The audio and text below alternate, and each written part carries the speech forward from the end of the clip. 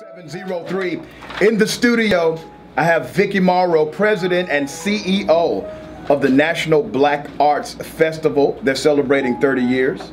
Yes, we are excited. It's a wonderful year. 30 is a good year. It is.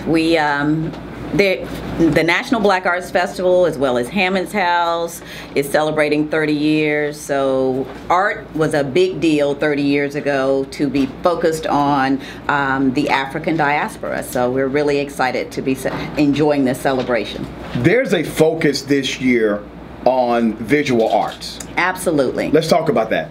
So I have to stop and say that when the organization was started 30 years ago was pre-recession. I know we've moved away from that some, but we're about half the size. Our budget size is about half of what it was back then when we were throwing the big outdoor festivals. So what we determined as an organization since the recession is that we need to, in order to do a good job, we have to focus on essentially a discipline a year. And in the last 5 years, we launched that 5 years ago, we haven't celebrated visual arts until now, our 30th anniversary year. I'm excited about this because I think this is where the National Black Arts Festival had its biggest impact.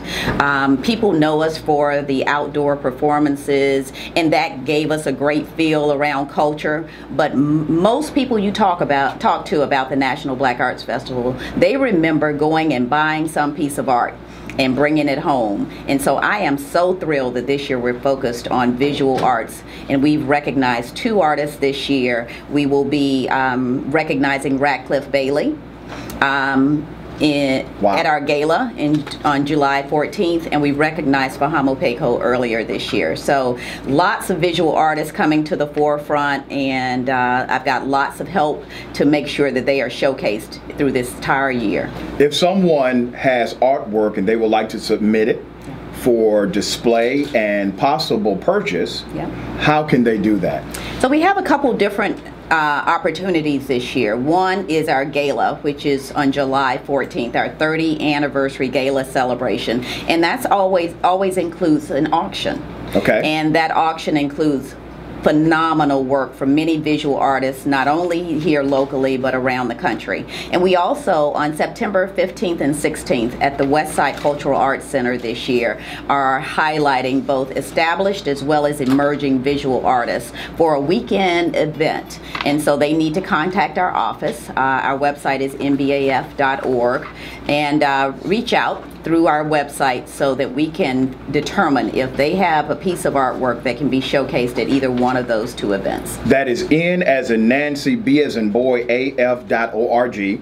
nbaf.org. One of the things that we're trying to do in this 30th anniversary year is make a pivot and start to reimagine how do we continue to support the next generation of artists.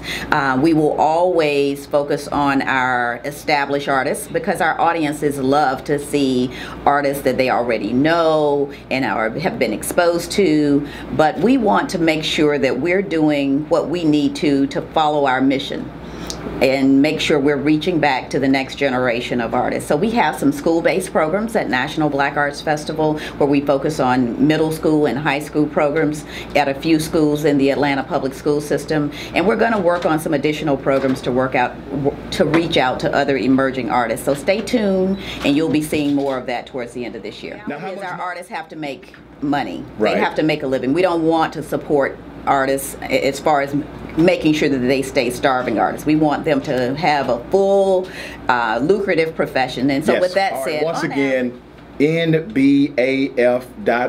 You can go to that website. What are the other events happening this year? So in this 30th anniversary celebration, we kick it off with a gala, July 14th, at Flourish, Atlanta. Ticket price, they start at $500. You have a wonderful night hanging out with Atlanta's finest people, a phenomenal party supporting our local artists. And that is what I want to emphasize. People really do need to support our local artists. They get better support if they go to New York, Miami, or Charlotte. Agreed. We've got to stop that. Atlanta is, you know, we've got too many people here that can support. After the gala, the next event is the September 15th and 16th event, the Gallery, Westside Cultural Arts Center. And then after that, we've got a fun event called Second Line on the Beltline, September 29th. We're going to break out Second Line celebration on the west side near the Kroger. Okay. So the west side of that belt line, and party all day and sort of celebrate. And then last but not least, we've got a historical look back at the Chastain Park Gallery. This exhibit will take place September 22nd through October 12th, and it'll be looking back on the 30 years of NBAF. I think this is so remarkable, and the $500 ticket, that's not too steep for many people, and I would definitely make my ticket purchase. I'm so glad you'll be joining us. I absolutely will. I will be joining you guys. I think it's important you continue to highlight the arts, especially from our perspective. Absolutely. And this is something that needs to live on, and this is one of those opportunities where the whole family can benefit. Absolutely. And we rarely have this type of education and entertainment that's black in one place, and I want to support it. So all of those who are listening, I'm asking you to do a personal favor for me. Go to nbaf.org, N as in Nancy, B as in boy, AF.org. They can make their purchases there and also submit if you are an Well, thank you for this opportunity. We are excited to celebrate our 30th anniversary and looking forward to the next 30 years. Very well said. Thank you, Vikki. 404